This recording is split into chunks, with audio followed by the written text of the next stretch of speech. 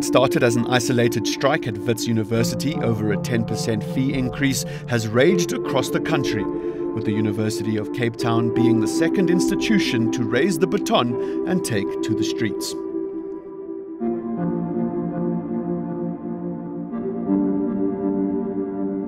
The streets of Rondebosch have come to a near standstill as students rally together in a nationwide protest that is gripping South Africa. We spoke to one of the demonstrators to find out why they have gathered here in front of Rondebosch police station. I think there's more than one issue at hand here. The biggest issue I think why students are fighting is because of the fees. Our fees are being raised at incredible rates, and it's just not practical as how the government management of universities are expecting us to keep up with the rates at which fees are increasing. UCT responded swiftly by getting a court interdict to prevent students from disrupting operations. CNBC Africa spoke to the acting Vice-Chancellor, Professor Francis Peterson, on how the university will deal with the crisis.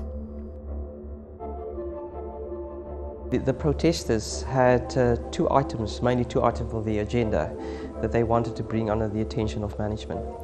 The one is that of fee increases, and the other one is that of the outsourcing model of the university.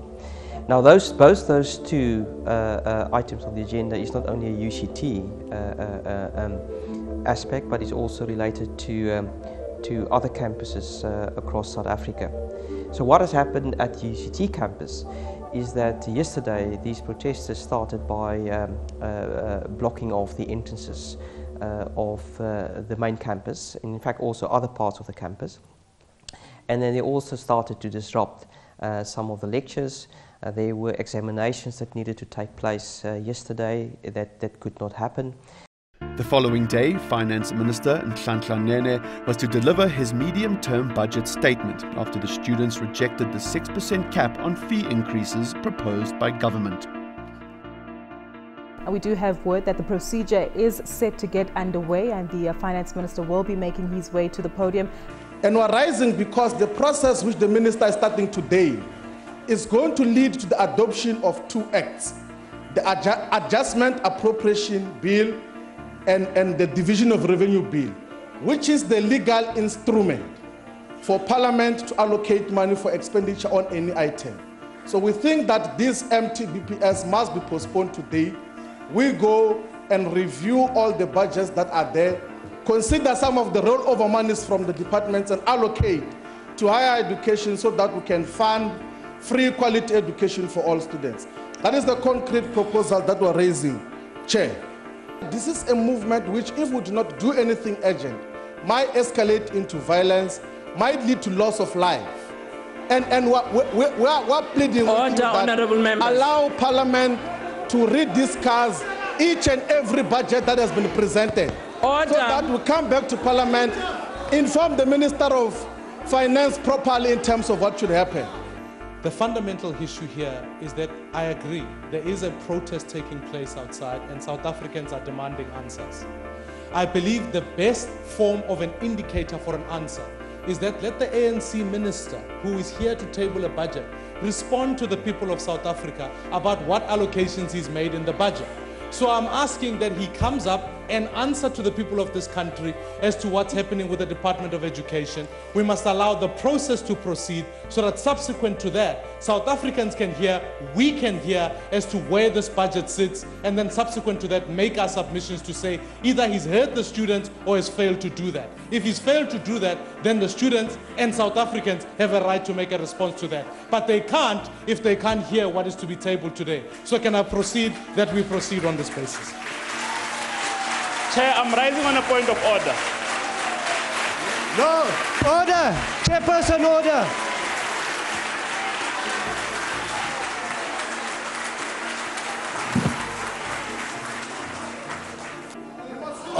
Chair! There's a point of order on the table. Chair! The minister must sit down and then we'll raise the point of order. Honorable Chair, by tabling the medium-term budget statement The adjusted estimates of national expenditure, There's a point of order. the Adjustment Point of Appropriation order. Bill, and the Division of Revenue Amendment Bill for 2015-16. I now call upon the Parliamentary Protection Services to assist the Sergeant at Arms to remove the members from the chamber so that the House can proceed with its business. Fees must fall. Fees must fall. Take this one. Take this one. Take.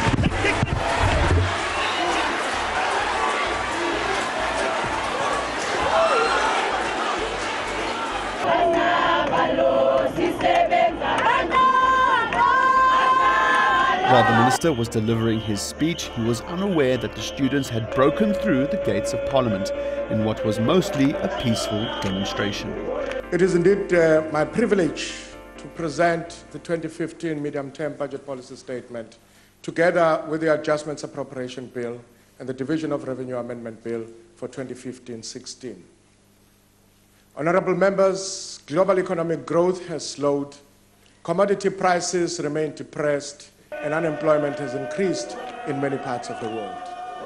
Growth is considerably lower in our economy than we projected in February. This is in part a consequence of the global slowdown, but it also reflects our energy constraints and structural weaknesses in our own economy. We have had to revise our revenue estimates down for the period ahead. The medium-term budget policy statement outlines the tough choices we have to make and challenges us to implement our national development plan with vigor. We want peace! We want peace!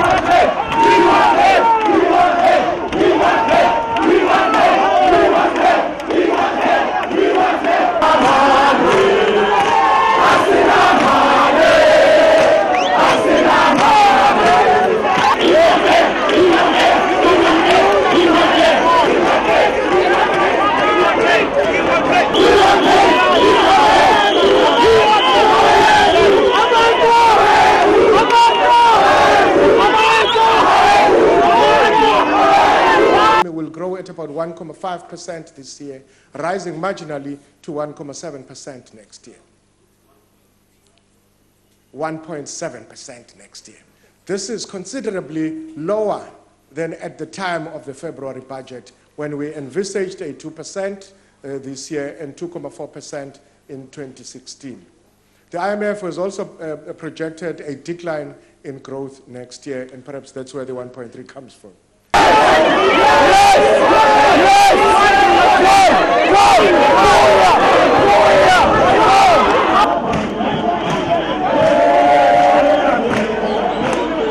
Investment growth will be just 1.2% this year. Limited employment growth and household income constraints are holding back consumption.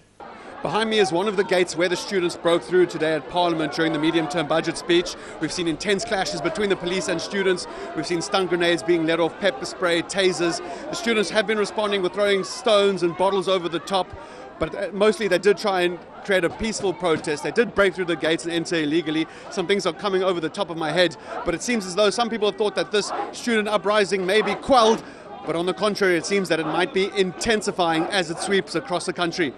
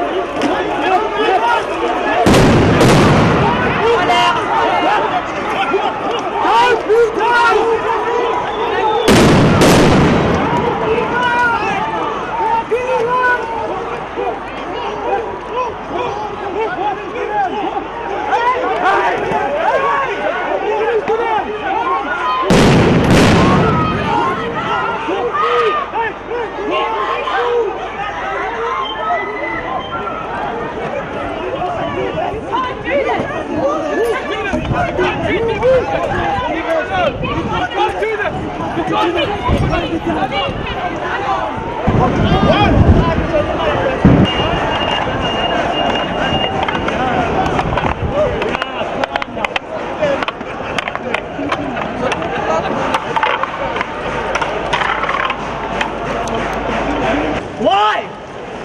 Somebody must tell me why I'm getting arrested right now. Why? Leave me alone. Why are you arresting me, man? Just get your hands off me, okay? It's over. The fight is over. After the police forced the students from the grounds of Parliament, CNBC Africa was able to speak to opposition leaders on their thoughts on the budget and the higher education crisis. What we were expecting today was an ambitious medium-term budget policy statement that would give hope to the 8.4 million people who are unemployed in South Africa, and also the thousands of students which are gathered here at Parliament today. But what we got was a business-as-usual medium-term budget statement, which didn't go to the heart of the real, dealing with the real issues, holding back economic growth and job creation in South Africa. The minister has just said now, he intends to increase the country's debt by another 600 billion rand. Look, I show you here, I've got here my debt clock. I was sitting in the house as he was speaking, and it says that this country is now in debt to the tune of almost 2 trillion rand. And then he announces that he wants to increase it by another 600. I mean, just tell me now. Just tell me, what does that mean? He's not saying anything about reducing the size of cabinet, which is so big, it makes no sense. I don't know how anybody manages 70-something cabinet ministers. What I said earlier today? What I said today had a sense of more of the same. It was a budget that failed to address the crucial needs of South Africans. And it's certainly for South Africans who are without work, this budget didn't give them much hope. And what was more of a deeper crisis was that, in fact, while South Africans are busy protesting outside, battling to find access to higher education, the minister failed to simply address that. It was a failure of leadership, it was a failure of policy, and it clearly was a clear indicator about the distant nature that the ANC is to what is happening to the people of South Africa. The minister himself, in his budget speech earlier this year and in his medium-term budget statement, said, for example, that he's very concerned about what's happening in the tourism sector. Now, we all know that the tourism sector is a sector where we can grow jobs in our economy. And I was expecting the minister to, for example, make a statement and reverse economic policy in the tourist sector, reverse the visa regulations holding back growth and jobs in the tourism sector. Instead, it was a business-as-usual medium-term budget statement, and it was deeply disappointing. He admits that he's in deep trouble in the sense that he predicted a 2% economic growth rate. In the end, he admits it's only 1.5%. That means he's got a shortage of revenue. I think he buffered it with the personal tax increase of 1% in the beginning of the year, so he survived this year and he balanced the books. His problem is next year and the year afterwards, admitting the economic growth is down there as well, and I don't think there's any buffer there to help him in that sense. On the other side, I hope for something specific to help stimulate the economy. And that was business as usual, you know, nothing special. There's a lot of money out there for people willing to invest, but wait and see at the moment whether they must. Something like 800 billion in South African banks, but what happened outside as well. Not sending that type of message that people say, I'm willing to invest now, and that's the bad part. This has been a long-going political matter. You can recall that I've historically even met with the University of Fort Hare. I met with the University of Wits University to discuss the issue of student funding. It's been an ongoing battle. So it's not anyone trying to use anything. It's about the facts on the table, about the fact that underfunding is taking place. And as a responsible citizen of this country, I cannot steer away from the fact that we needed to urgently act on this matter. And so I think the EFF has permanently been opportunistic on this matter. And clearly, we didn't come up with a plan, and we needed to hear the budget so that we can create the alternative funding mechanism to be able to articulate where money must be prioritized so that we can address these issues. Quality education for all students. That is the first issue that we must speak about, on how there's not going to be any fee increase next year. Yes. So we're going to demand that immediately Parliament starts. Yes. Before anything happens, we want the Minister of Finance to tell us as to when and how is he going to give students the money which they've been demanding. Yes. The whole country is up in arms now to demand free education, and we are together with students because we've been saying since we arrived here that we want free education for all. So that is what we're going to be demanding when we move forward. How are we going to increase our capacity relative to other countries if we don't have a workforce that is capable? That is a critical area. Of course, linked to it immediately would be the question of ongoing infrastructure development. And we have to move away from some of the areas in which we are now. This thing of going nuclear, which wants huge amounts of money, which we don't have. It is quite concerning because, firstly, it is the matter that government assists with. It has been escalating because this unrest in the universities, and it is for that reason that the Minister of Higher Education has brought this to Cabinet's attention, and it doesn't allow government adequate time to consider the matter, but government is seized with the matter, as I said. Yeah. Look, there should have been a collective effort. The president of the ANC is there, sitting in parliament, smiling as usual. He should have come out himself to say that I've listened to your cries, I've listened to your concerns, I've listened to your messages, I've listened to your demands, and I am ready as a president to provide free education. I was giving an example now that when there was a crisis in Eskom, we convened a special sitting of parliament to appropriate 25 billion rands to intervene in Eskom. Why can't we do the same with the interventions that must be given to higher education? Because students are not willing to go back to classes until this issue has been resolved adequately. So we need to deal with that issue here in Parliament as public representatives to show that we indeed represent the people. We're not representing our jackets and ourselves at the expense of the people.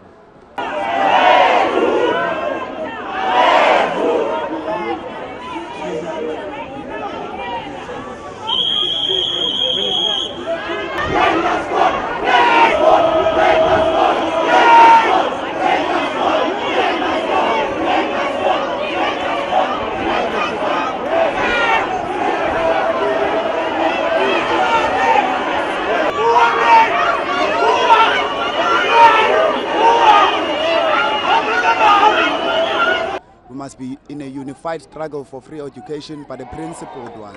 SASCO is part of the Progressive Youth Alliance, and it must be truthful and say that its motherboard is the one that prevents black students from getting tertiary education for free. Our demands as students is as follows. We don't want any increase because there are no salaries increasement. We don't have money. A lot of students getting excluded because of this financial problem. I just want to know the leaders who's demanding 10% increasement or 6% increasement. Was their kids ever been excluded financially? To prioritize education and training of young people. Because unless you produce that, you have no potential to expand the economy and therefore to absorb, for instance, unemployment, to provide the necessary work for all of these young people that are passing through universities and things like that. Education in general forms an important part of government policy in general. We're spending a lot of money in education. Actually, education is one of the highest expenditure line items, including funding of students at institutions of higher learning through the National Student Aid Scheme, where we have spent in excess of 50 billion rands since we started ramping it up, and as we speak now, we actually have trebled the annual allocation to that space. But it just shows that the need out there is huge, and it is for that reason that we think, and the process had already started, to look at how best we can actually find a long-term and lasting solution to the problem. We've seen the students having rejected the 6% wage increase, and we understand that you had a meeting with Minister of Higher Education, Blade Nzimande. Can you give us details about this meeting to address the crisis we see in the country at the moment? Look, Minister Nzimande had a discussion with the stakeholders in order to try a solution. The solution that Minister Nzimande is trying to find is actually at the moment a short-term solution to stabilize the situation, but in order to allow time for us as government to actually look at the long-term solution where we are going to bring in not only the institutions of higher learning, students, parents, parent bodies, but where we also begin to look as a country and as the nation, bringing in the private sector, bringing in everyone else to see how best we address the issue. The issue of skills is a matter that is critical for growing our economy and for bringing about stability in the country. So beyond just the short term, because the protests actually started as a result of the proposed increases to the fees. But it now turns out that the call is actually a call for no fees at all. And to get to that point, that's where the longer lasting solution is required. But in order to stabilize, I would want to believe that all we need is for everyone to apply, we all need to apply our minds in calming down the situation, such in order to allow space for engagement in order to find a long-lasting solution. It also seems as if this protest has moved beyond the issue of fees to more economic issues and underlying impacts that are hurting the economy with lack of job creation, high unemployment, these challenges. And you're faced with the task of raising tax revenue in a climate where economic growth is slowing, where corporate income tax is declining. Tell us about the tax measures that you're looking to implement to increase the state's coffers. And indeed, the point I was making earlier also was that, the other stakeholders here are parents of the learners. The parents of the learners are taxpayers also. And these are the people who actually would want to see their resources that we collect from the whole country being deployed efficiently in order to meet the needs of the South African people. So we did propose an increase in taxes in the budget earlier this year. And it is for that reason that even though revenue has fallen, but it has been at a better level than it would have been had we not raised the taxes. So there has been resilience in the tax collection. But going forward, we actually are not this time around, because this is just the medium-term budget policy statement. We haven't proposed any tax changes, but we are looking at the end of the day, we would need to be able to find revenue in order to fund the needs and the challenges that the country requires. It's just before 11 and the students have made their presence felt. They are standing behind me and they are arriving thick and fast. The gates are about to fall as they are chanting, and fears are now mounting as to whether or not police are going to act to subside the tension that's growing. Tensions mounted 2 days later as thousands of students marched on the union buildings in Pretoria.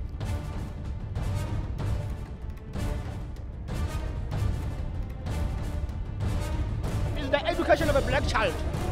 It is never about whether it's possible or not. What we are saying is that we are tired of dialogue.